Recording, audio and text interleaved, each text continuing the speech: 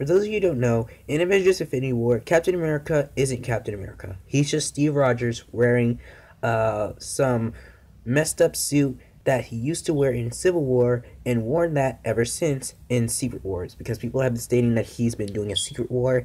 So anyway, so let's get right into the video. So Steve Rogers used two Wakandan gauntlet shields, and after that he didn't use it at all in Avengers Endgame. Then he finally got his shield back somewhere to when the time heist was about to begin. And after this, let's just say that he got the stones, he made a new gauntlet, Hulk snapped his fingers, the final battle was beginning, with only 3 of the Avengers fighting Thanos. One of them was knocked out, the other one was gonna get killed, and the other one was still standing, holding Mjolnir, and a piece of the shield got broken by Thanos' sword. So, what is the sword made out of? And what is the sword? Well, we do know that it's Thanos' sword, but where did he get it? Well, first let's go over to the images and analyze what it looks like. Well, for starters, it's a double-edged sword. Well, not exactly, since it's on both sides. It's not exactly sharp on both sides, but it is a double-edged sword.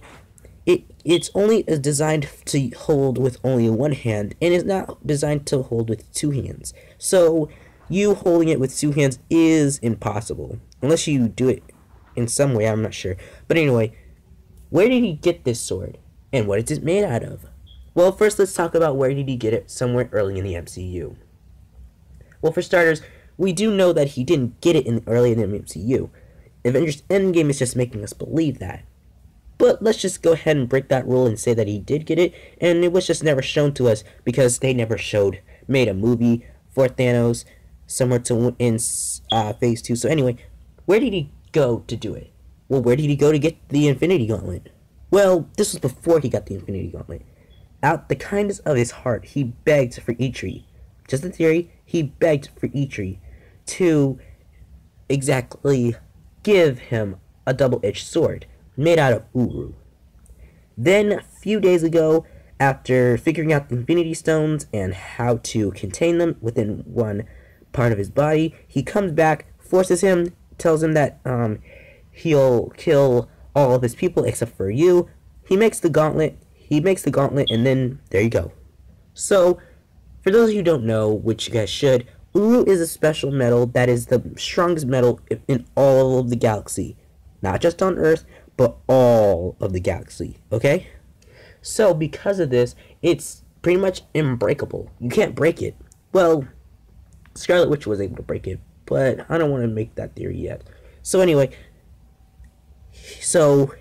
he was able to use this sword to not only hold back Iron Man's repulsor beams on when he engaged Thanos Buster, and not only he was able to use it to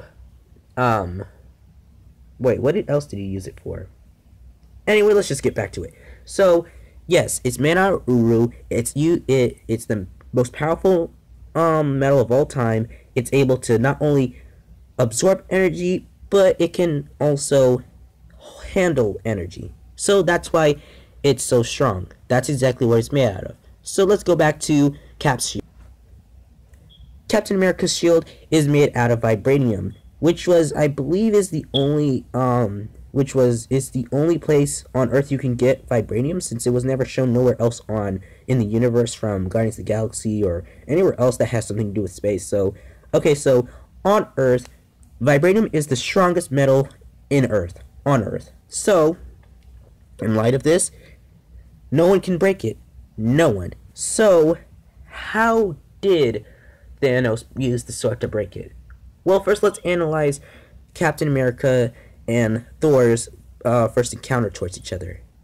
Cap wanted him to put the hammer down. He did, but he used it by putting the hammer down on Cap. He used the shield, and the entire area was knocked over.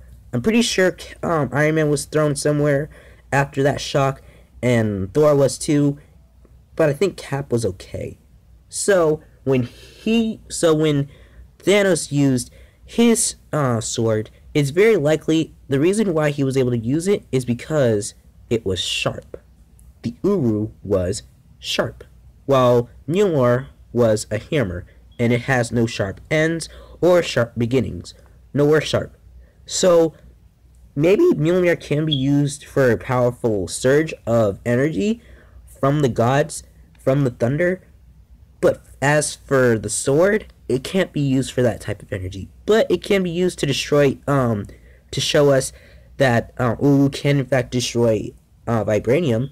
So there you have it. This is why Thanos' sword was able to break his, was able to break Captain America's shield. Because it was sharp, it's made out of Uru, can contain magic, and there you have it. So, with that out of the way, that's all I have to say. Thank you so much for watching. Don't forget to like the video, share to your friends and family, hit subscribe for more great content, and leave me in the comments below what you consider about the video itself. My name is Kevin, and I look forward to hearing from you.